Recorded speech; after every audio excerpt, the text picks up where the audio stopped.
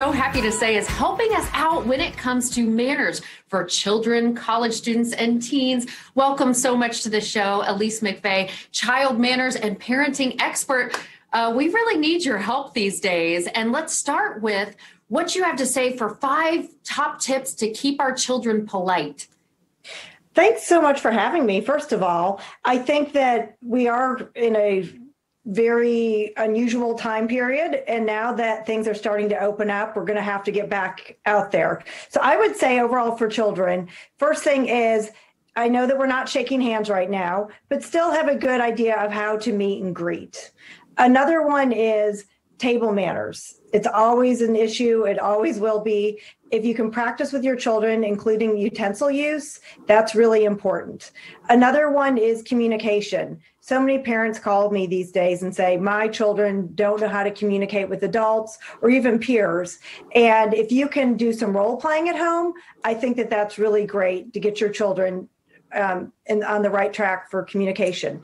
Another one is thank you notes. Handwritten thank you notes are still very, very important.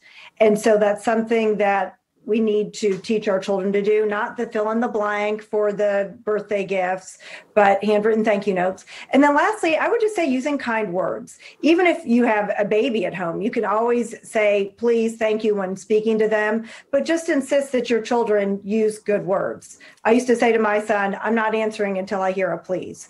And it broke him of the habit of not saying it so quickly. So if you can just use little tricks like that, that's really helpful. Elise, I love those tips. And I'm wondering, have you been in my home? Because this has been a hot topic. We have 5 kids, actually, from diapers to diploma.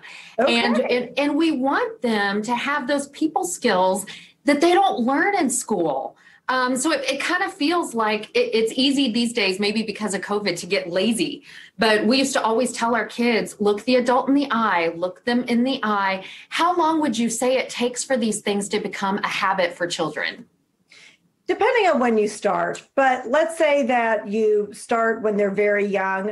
If it's just a constant reminder, sort of like, you know how you say to your children when they used to have play dates, make sure, you say in front of the parent, did you thank Mrs. So-and-so? Mm-hmm. And one day they'll finally say, yes, I did. And you're shocked. You're like, oh, okay, so I didn't have to remind you.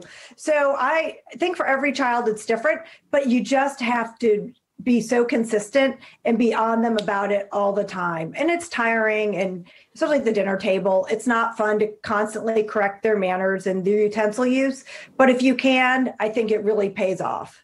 Well, it's such a game changer, I think, for just them being pleasant to be around, which is important. Yes. Speaking of pleasant to be around, you have some tips for teens when it comes to tech. Sometimes I feel like the first parent when it comes to technology and teenagers, because there's no book on being a parent with technology these days. We're kind of piloting that ourselves. Give us your best tips. I would say don't let your child on a social media platform until that age says that it's appropriate. And I know that a lot of parents are like, oh, well, you can just lie and say you're born whatever year. But I think that there's a reason for that. Another one is they understand the part about, I think, predators, why you don't friend certain people that you don't know. But something that we really need to emphasize to them is once it's on there, out there and on the internet, it's never going away. So if you're 9 and doing a silly dance for TikTok, when you try to get into a sorority someday, they can find it. Even if you take it off, there's a way to find it. I want more. I could talk to you all day long. I could chew your ear off with questions. Remind us where we can go for more information, to see your virtual show, and to get more from you. Oh, well, thank you for asking. So EliseMcVeigh.com. Also, I'm on Instagram, Mrs. McVeigh's Manners.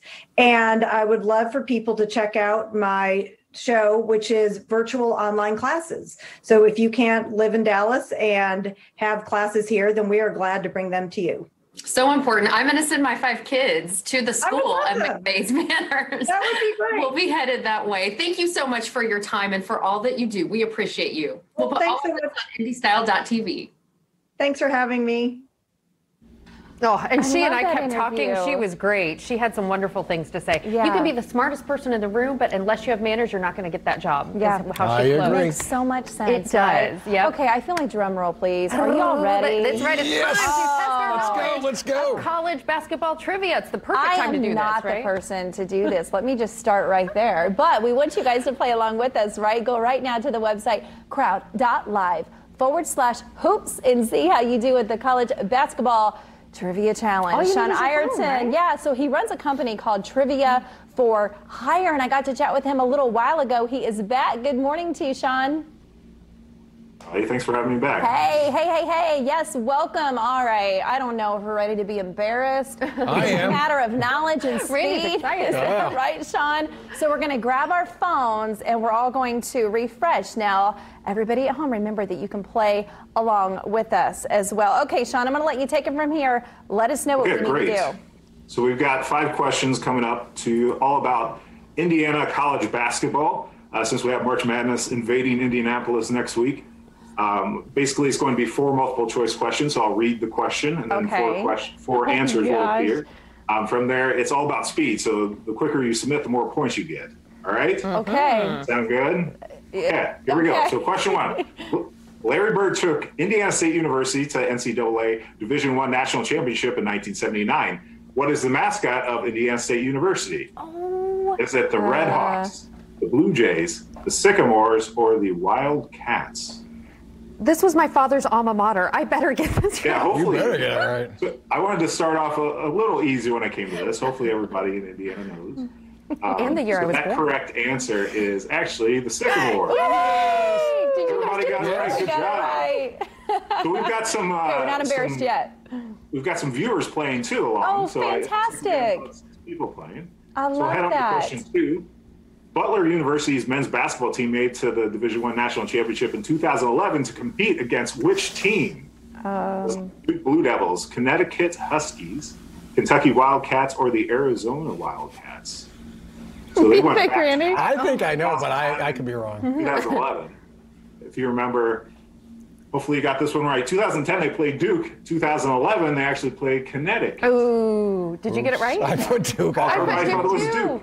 But yeah, that was Wow. Okay, so 14% got that one right. right. So in which year did the Indiana Hoosiers not? That's the big word right there. Not win Oh, a that's tricky, national Sean. I know that's He's tricky. trying to trip us Is it up. 1953, 1976, 1981, or 1983?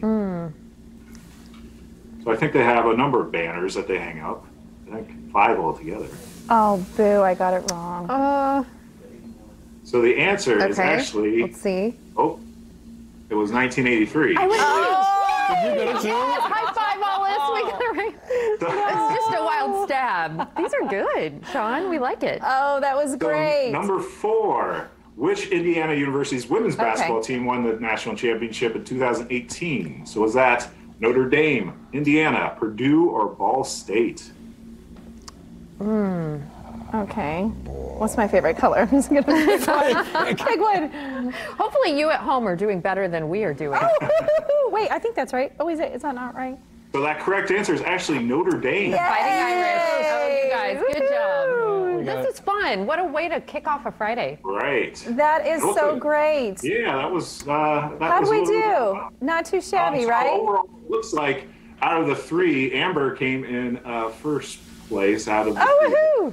followed by Randy and Nessa. So All right. Okay, so we want to know, first of all, thank you for doing this with us. This Yeah. was so much fun. We love trivia. But how do people get a part of what you do? How does this work? yeah, so if you head to triviaforhire.com, just fill out the form. I'll be reaching out to you. I do all different types of events, either company happy hours, or I'm doing a fundraiser for Pause and Think next week, doing all about pets and pop culture is the topic. So, I might do better at that'll that. be fun. But yeah, just reach out, triviaforhire.com. There Happy you to go. do it. Easy enough. Well, Sean, we hope that we get to see you yet again. But we appreciate this. This was That's fun, so especially on a fun. Friday, right? I like it. Thanks for having me love on that. again. Yeah. All right. Very Thank you cool. so much. Thanks, Sean. Bye, Sean. Thank you. What do you Bye. guys think? We should Well, do what that a again fun sometime, job right? for him to do. Like, I envy that. Yeah. Just being able to lead that. Go, Amber, by the way. cool. Yeah, Coordinate she that said, with "Oh, I'll be in everybody. last place," Dominated. and she wins here. Sometime, like, if yeah. all else fails, just pick A, Pick right? a favorite color. All right, Tim, what do you think? How would you do, perhaps, with college basketball trivia? Not great. I'm Not not going great. to lie. I told Randy I don't do much of the college basketball, but I do Match Madness and watch NCAA wrestling during this time I of year. would So I would not fail do well miserably. with I'm not going to that. lie.